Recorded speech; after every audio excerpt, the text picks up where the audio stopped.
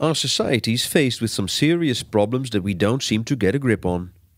Problems like fundamentalism, global warming, economic crisis or aging societies. So-called wicked problems. Problems are wicked because we ourselves, our beliefs and values and our habits are part of it. They cannot be solved in the traditional way. We need new approaches, novel ideas and fresh minds. Kennisland and Hivos joined forces to conduct an experiment. To explore how we can deal with such wicked problems. How can we put some new ideas on social innovation to the test? Could we find new guiding principles and methods for social innovation? How to solve a wicked problem is a wicked problem in itself. So we have no fixed recipe, no roadmap leading to our destination. We need to venture into the unknown territories of design thinking and social innovation. So first of all, we need a crew. We invited 40 diverse individuals to join us. Architects, hackers, researchers, aid workers and many more. A diverse group to bring many different perspectives, experiences and skills to the table. We prepared workshop sessions, provided an inspiring setting and guides to introduce us to the world of wicked problems. We are ready to go.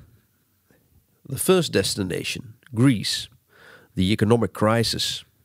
The team learns firsthand how the crisis affects society and how people are trying to deal with it, their pains and dilemmas. 5 teams roll up their sleeves and start working. Some try to analyze and investigate.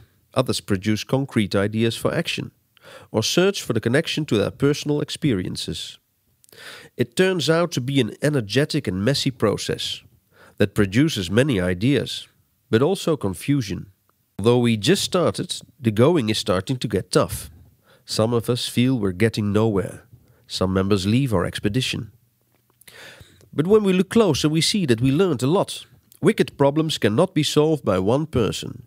You need a horizontal network, distributed knowledge.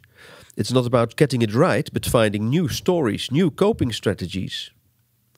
The second thing we learned is that we should look for patterns and values that wire wicked problems. When we understand those, we can start to fiddle with the wires and get unstuck. Thirdly, we need to be agile. Jump up and down between understanding the bigger picture and working on small-scale solutions.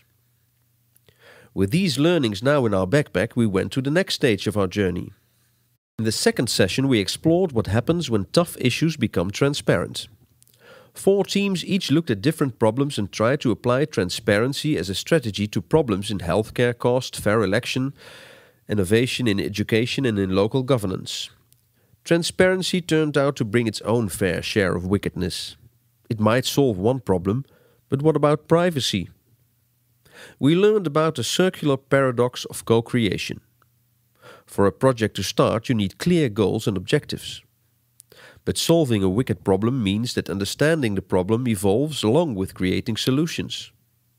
This is where the usual politics of accountability collide with the dynamics of co-creation.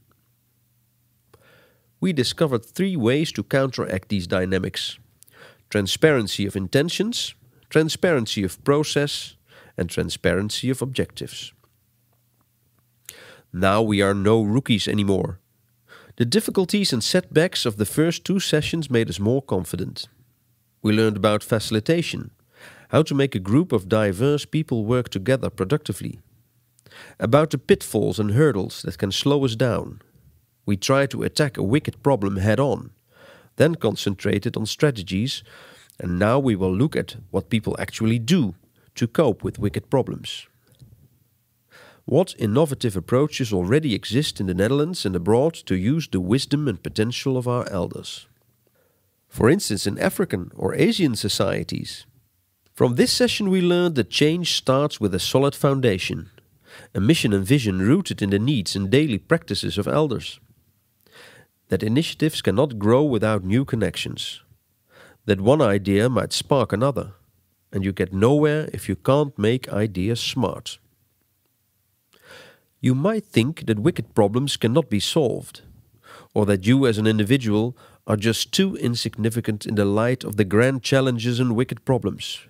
But we learned that we can find new principles and methods and start working towards solutions. Or in the words of Margaret Mead, never doubt that a small group of thoughtful, committed people can change the world. Indeed, it's the only thing that ever has.